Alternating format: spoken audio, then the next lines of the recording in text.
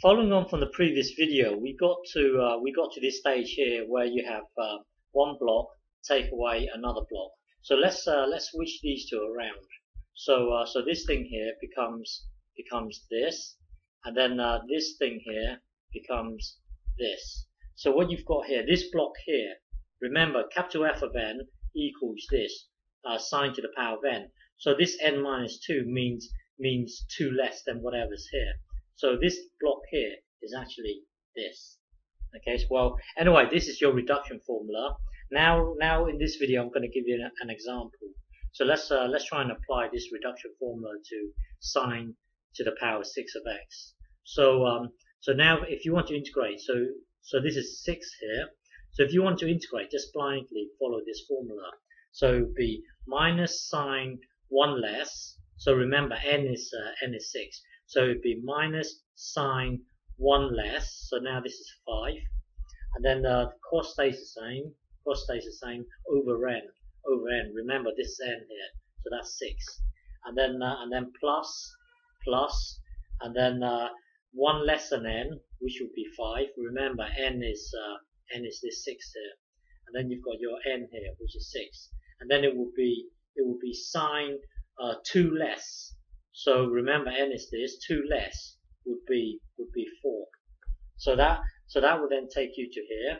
Now we need to find the integral of sine to the power of 4. So now apply the formula again. So this whole thing here, applying the formula again, will then give you this. And so let's apply the formula again here. So just looking at this bit here, because this is your 5 over 6. So just looking at this bit, apply the formula again. So applying the formula again would be 1 less. So this is n now. N now is 4. This is your n. So it would be 1 less. So that would be 3. So that would be 3. And then the cos stays intact. And then the n stays the same. So don't forget n is 4. So you've got a 4 here. And then you've got 3 over 4. You've got 3 over 4. And then this thing here will be 2 less. It will be 2 less. Well, 2 less would be sine squared. So that will then give you this. Well, this whole block here becomes this. So now tidy this up. Hang on. So now tidy this up. So that will then give, well, this times this will be this, and then this times this, that will then give you this. And then now we need to sort this out. Hang on, let me think. Yeah. So now we need to sort this out. So we need to apply the reduction formula again for this block.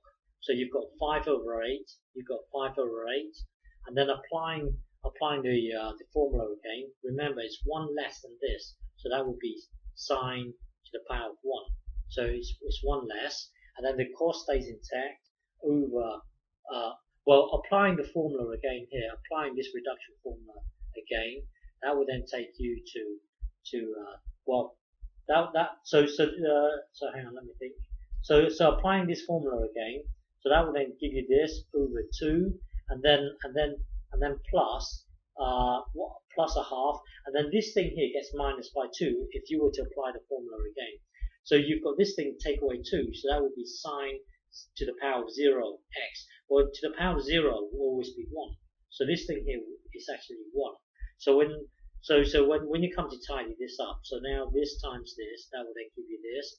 This times this, that will be 5 times 1. That will be 5. 8 times 2, that will be this. And then when you come to evaluate this, well, this is 1. So when you integrate 1 dx, it will be x, and then plus your constant. So your final answer is this. Okay.